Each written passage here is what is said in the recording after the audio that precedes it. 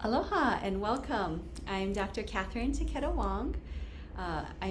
What I'm about to share with you is information that you would rarely get a chance to hear from your conventional medical doctor and hard to find. And yes, there is a lot of information on the internet, but how much is reliable? And if you're not an expert, how will you know what to believe? When it comes to autism and ADHD, there are many limitations inherent in the conventional approach. So I'm going to give you the inside scoop and take you behind the curtain to explain what's really going on inside the body and how to treat medical issues with natural medicine. Today I'm going to explain several different special diets for autism and ADHD and discuss some of the symptoms that can be helped by each one. These are not diets to lose weight or anything like that. They are meant to be used to help with specific conditions. So thank you for joining me today. For those of you who are new to our events, I'm a naturopathic physician, or ND. Like medical doctors, we attend a four-year medical school. We are trained as primary care physicians, physicals, the same as any other doctor. But with naturopathic medicine, there is much more because we NDs are trained to place nutrition at the forefront of diagnosis and treatment. This is especially true when it comes to autism and ADHD. It amazes me, but even today, fewer than 20% of our medical schools require any courses in nutrition. This is with conventional medical schools. Of those, the offerings are usually fewer than 25 hours in 4 years. Naturopathic doctors typically receive 100 hours of nutrition to build health from the inside. Applying that knowledge to a patient's condition, whether it's digestion or autism, takes a lot more time than prescribing a pill. Our office visits are a full hour. In addition, I'm also a licensed acupuncturist trained in Chinese medicine, which gives me another powerful natural medicine tool. 3 pillars form the foundation of our practice. They are 1, to heal, 2, to educate, 3, to empower. Today's event is a perfect example of those pillars.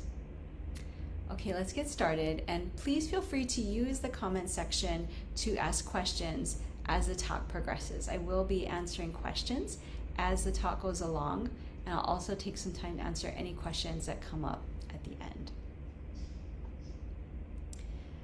There are a number of special diets that can be helpful for autism or ADHD, including but not limited to the gluten-free and casein-free diet, the Feingold diet, the gut and psychology syndrome diet, the specific carbohydrate diet, low oxalate diet, and many others.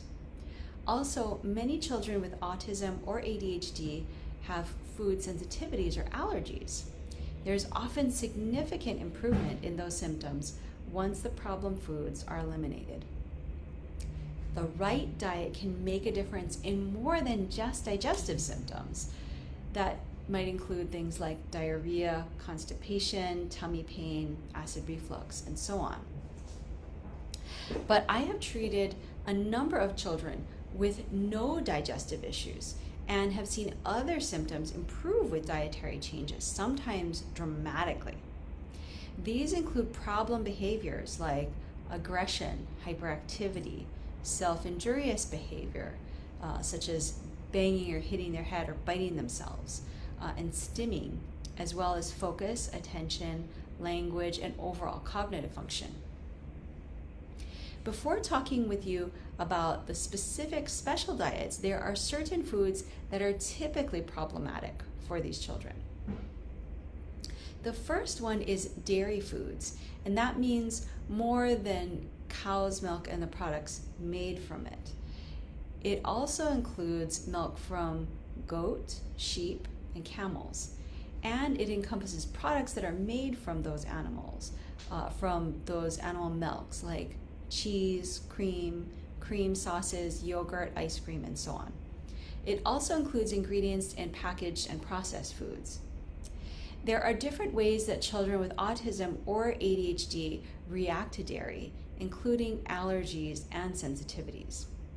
For example, they may not have the enzymes that they need for protein, or they may make an antibody that attacks dairy foods. There can also be lactose intolerance. In addition, 75% of children with autism are making an antibody that attacks their brain. Consuming dairy products causes them to make more of it. So essentially, consuming dairy products creates more antibodies that actually attacks their brain. The second most commonly problematic food for children with autism and ADHD is gluten, which is a protein that is found in wheat, rye, and barley. Reactions include allergies, sensitivities, and celiac disease. Now, as you're viewing this and want to talk with me, just call or text our office to schedule a free phone consultation with me. There's no charge because I don't take patients without talking to them first. I always want to make sure that what I do will fit your needs. You'll find all the contact information on our Facebook page, and you can also click on the link in the post. I also invite you to visit our website at drtaketa-wong.com. That's drtaketa-wong.com.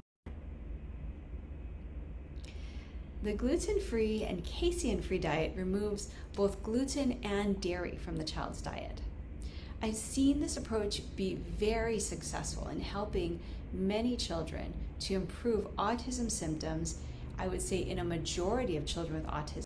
I've seen children with severe tantrums and aggressive or self-injurious behavior, such as melt towards themselves or others, improve. Self-injurious behavior, that includes hitting or biting themselves. I have seen improvements with attention and focus, impulsivity, hyperactivity. I've also seen a number of children with autism where after they take out gluten, they're more aware of what's going on around them and they start interacting more. Also, I've seen improvements with language as well with many children with autism. And I've heard many parents tell me that after we started the diet, my child started talking more or started responding more or being more aware. And before it seemed like they were kind of just in their own world, but then after taking gluten and dairy out of the diet, parents have said, it's like his brain, and he started being more aware and responding more. And also tend everything else out. And so I have seen that when we've taken gluten and dairy out of the diet, that many children with ADHD will be able to focus and attend better. And I've also seen, as I mentioned earlier, some improvements in attention, focus, impulsivity, or hyperactivity. Now, while this diet is very effective, it can also be hard to implement since gluten is in so many foods. Now, this is especially important. It is typically easiest for most children to start by finding substitutes that they will eat before making changes. So once parents find what their kids will accept, then they can start taking out the problematic foods. It's a process, not an overnight change. The mantra that generally is most effective for most children is to go slowly and don't try to force things on the child. Children with autism or ADHD may not be capable of changing at the same rate that a neurotypical child can. Moving on to the Feingold diet. This diet has two parts.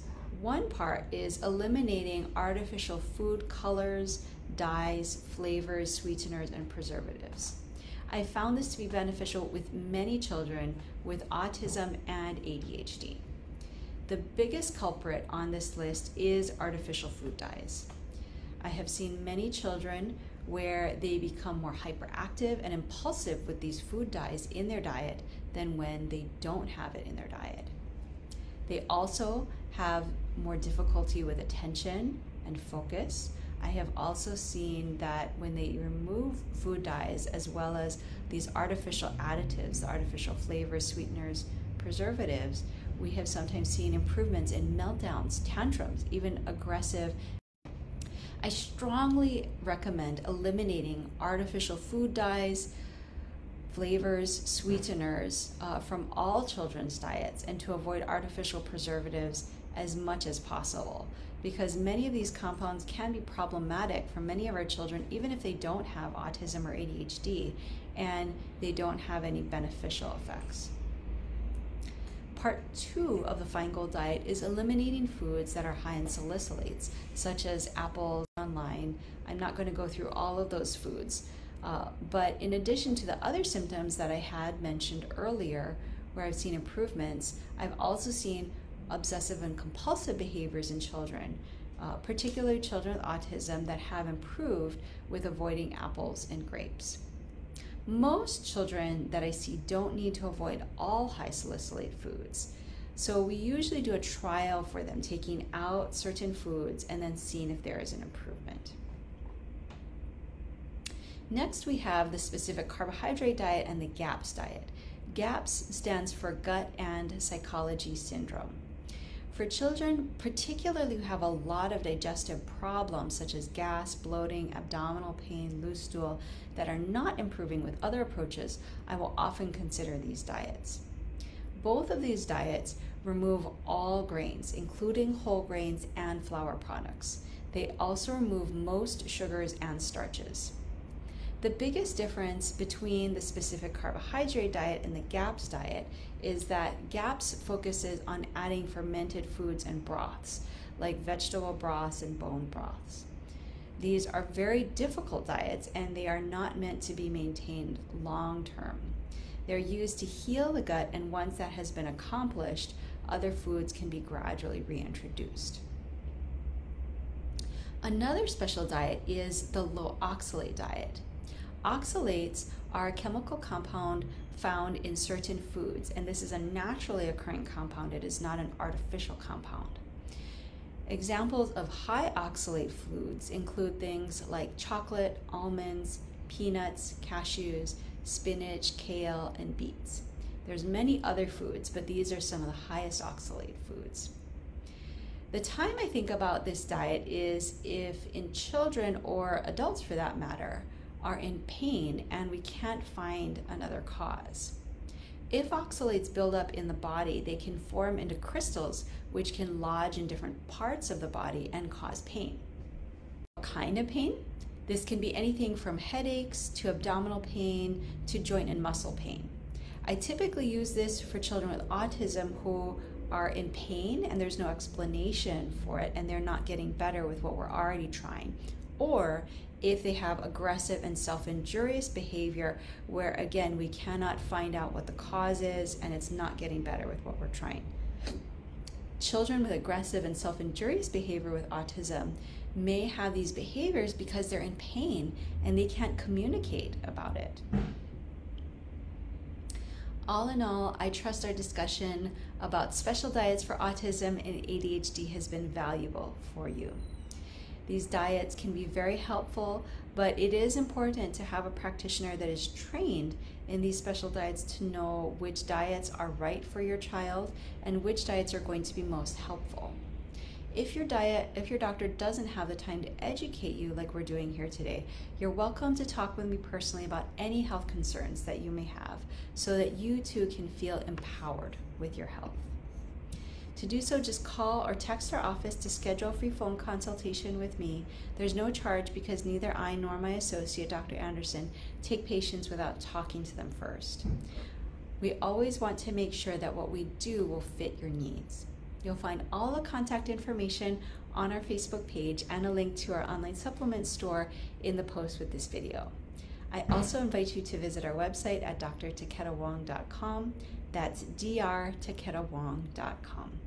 Mahalo, and I look forward to being with you again in 2 weeks. Aloha.